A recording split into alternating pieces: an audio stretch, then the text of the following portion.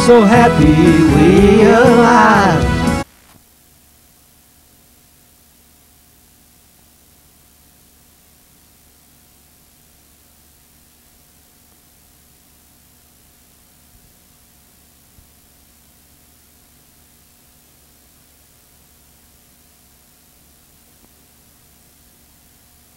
I'm an attorney. I'm a libertarian. I do a lot of criminal defense work. I've defended probably 1,000 marijuana cases, I would guess, in the last 25 years. I worked for David Allison, who was an attorney in 1973 in this building. He was a Republican state representative, had long hair and a beard, and well, they thought he was the devil sometimes, but I don't know. He led a march down on the state capitol building to reform marijuana laws back in the days of the Vietnam War draft cases and civil rights cases we did, and draft dodger cases, and paraphernalia marijuana cases, and they asked him not to run again. The Republicans couldn't handle the marijuana reform back in the early 70s. I don't know that they still can. But in any event, he and a few of us started NORML in 1974. We went to our first NORML meeting in 1973 in Washington, D.C. And we were so impressed with Keith Stropp, the man that started NORML in 1970.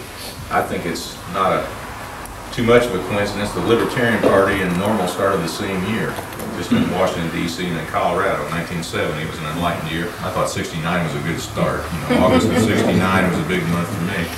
But in any event, in 73 we went to our first NORML meeting, Steve Allen and an attorney in town, and David Allison and I, and we had a wonderful time, and we learned a lot about it, and we felt like we weren't alone in our beliefs that marijuana laws were immoral, illegal, counterproductive, prohibitions don't work, and we were very optimistic in 1973. As a matter of fact, Keith Stropp, the guy that started it, who's a lawyer in Washington, D.C., said that he felt, and he was absolutely certain, that marijuana would be decriminalized, the words we used, there would be criminal penalties against it in 5 years. So by 1978, it would be all over. You know, and in 73, we honestly believed that in 78, it would be legal or decriminalized, at least in the United States. Now, we thought so for good reasons. I mean, we had politicians that even ran for president, even in major parties that were talking about decriminalizing marijuana, such as Jimmy Carter. Jimmy Carter ran for in 76, and I think that's right. And he was absolutely including legalizing marijuana as one of his platforms in his campaign thing. I thought that was great. But of course, the mood of the country was for reform.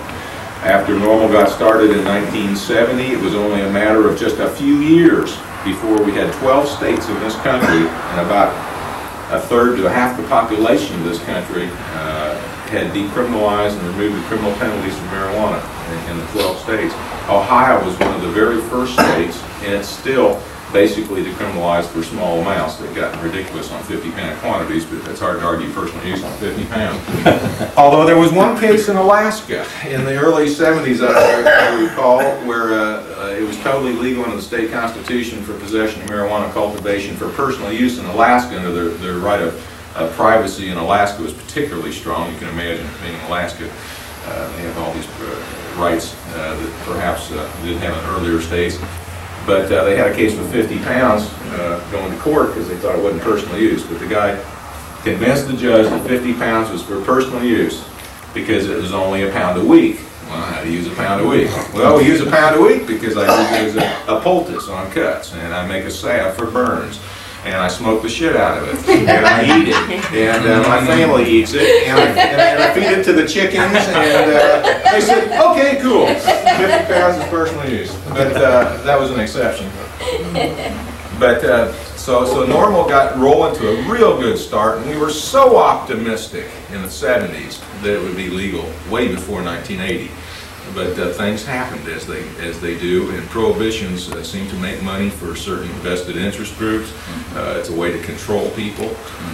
It's certainly has been a growth industry since that time in terms of private treatment centers, private prisons, private work release centers, private labs, drug testing. I mean, there's a lot of money to be made prohibiting marijuana. And I think that's one of the problems we've had since the 70s, is that instead of turning it into a free plant that you can't regulate with the medical industry and write prescriptions on, and so medical companies like Lilly wouldn't like having a medicine you can grow in your backyard because they don't get any right to any money on it, and doctors don't like it because they don't have the control over prescriptions of it, and paper companies don't like it because paper could replace trees, and they have all these tree interests, and it's the same thing that happened in '37 that was happening again, I think, in the '70s and '80s, and then we had the Republicans and the Bush people and all those people, and we thought they would be the worst in terms of busting people for marijuana. But the irony is there's been more people busted under Clinton's administration than any administration. The marijuana busted doubled from 300 and something to 700,000 people last year got busted for pot. 80% of them were for possession of less than an ounce. They're still not any more effective in busting people that make a difference anyway. And I see all these parallels. We go back, and I'm often asked to speak on marijuana. It's one of my favorite subjects to speak on because it's the way I can focus personal liberties, and it's the way I can focus on the Constitution, and it makes me proud I'm a criminal defense lawyer because I fight in this area. And I can tell you that we've never had a problem in this country with marijuana. We've never had a problem in this country really with drugs, but we've had a big problem in the way we deal with it. There wasn't any problem back in 1912 when they had the Harrison Narcotics Act. The first state in the country to make laws against marijuana was California, that cool place of all places. It was the first ones. It was a very racist policy when they started prohibiting marijuana. You got to think back to the 30s now. There wasn't much action then between the turn of the century and the 1900s until 1937, but back in the 1890s, marijuana was probably the most commonly found substance in all medicines, in the pharmacopoeias, in the India study in 1893, and William O'Shaughnessy. All the reports from the 1800s says this is a miracle drug. We can do it. We can make most of our medicines out of marijuana. And of course, if you go back a lot further than that for medicine, we can go back 5,000 years ago, 3000 BC, the Shang Dynasty in China, where they had 13 recognized medical uses for marijuana in their books. 13 medical uses for marijuana 5,000 years ago. And in India, in the Ayurveda, 1500 BC, they've been using it. And of course, the Indians used it in religious ceremonies and as a medicine for thousands of years. It grows all over the world. So anyway, medical and historical and religious use of marijuana goes back as far back as mankind does. It's probably the most researched herb, plant, drug, medicine, however you call it, in the history of mankind. So it just burns me up and say, yeah, but we need a new study. You know, I mean, my God, there's not been a plant on earth in the history of mankind studied more and used more than marijuana. There's political sources, there's religious sources for it, there's medical sources. There's in Genesis, God created all plants bearing seed, and it is good. Well, guess what? Hemp's got seeds. You know, even if you want an Old Testament reference to marijuana, and there's many more, depending how you read into manna from heaven or whatever, that came down, you can try to read into it, but it's hard to argue with Genesis, right, when it talks about seed plants, you know, so we have a basis in all these areas for why marijuana should be legal. I'm shifting back now to Prohibition time. So we got a good medicine here, and it's been approved and studied in the 1700s and the 1800s. They had studies in the 1840s and 1880s and 1893, the Indian Tea Commission study or whatever it was. They all said marijuana is great for medicine. So how did it get illegal?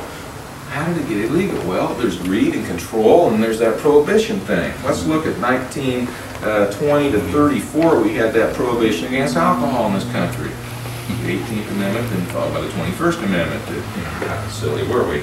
But how silly were we is that alcohol, they said, was a bad drug in American society, and it caused laziness and amotivational syndrome when people got drunk, and it led to violence, and people who drank used other more dangerous drugs, and they committed crimes, and people that drank alcohol raped innocent women, and all this stuff. Interesting. And so what they did is, let's prohibit alcohol, and we'll have more control, and we'll have this regulatory agency in this country. Well, you know how well that worked. What did that do? The effects of that prohibition